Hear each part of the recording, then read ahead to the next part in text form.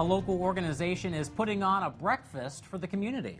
Erin's House helps grieving children deal with loss in their life, and now you can help too. Emily Westropp and Jared Helge are here to talk about the Common Bond Breakfast. Hope I got your names right. Yep. Okay. Yeah. So tell us about this event. Sure. This is one of Erin's House premier events to raise not only awareness about Erin's House, but support as well for the mission and the work we do. The event is on May 24th at the Coliseum this year. We're very excited to have a very special speaker, Austin Hatch. For those people who don't know Austin's story, he miraculously survived 2 plane crashes in 8 years.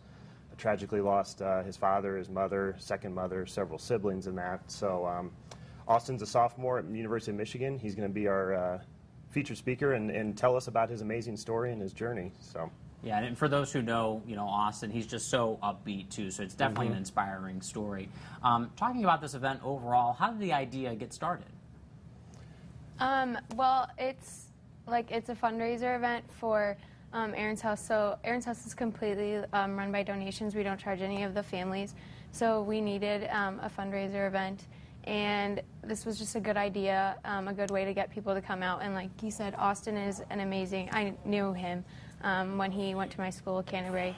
And Austin is an amazing speaker, and he has such an amazing story. And so the people that will come, obviously, they'll love to listen to him, but also at the end, donations are welcome. So. And you talked about donations. Where will all of this money go to after the event? So like Emily indicated, for the services that Erin's House provides, we don't charge any of the families that come to use that. So we rely totally on events like this, support and donations from the community. So all the donations that come from this event will go directly to support Erin's House and its mission and the good work that Emily and our staff and other volunteers do for the community.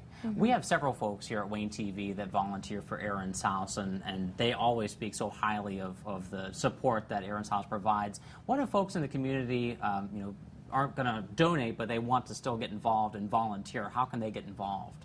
Ellen is she is the volunteer coordinator, and Remke? Yep. Yeah, Ellen Remke. And so when I wanted to become a volunteer, I just came and I talked to her. And there's a short training process, but honestly, it's so worth it. Volunteering is like amazing.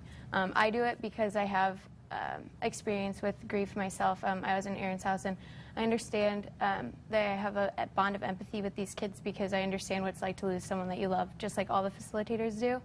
And seeing the peace that they find when they're just happy there, I know how much that meant to me when I found healing, so that's why I volunteered.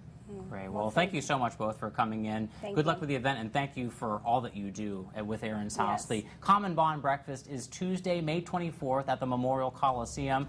Again, Michigan basketball player Austin Hatch will be the keynote speaker. For more on the event or on Erin's House, just head to wayne.com. We'll be right back.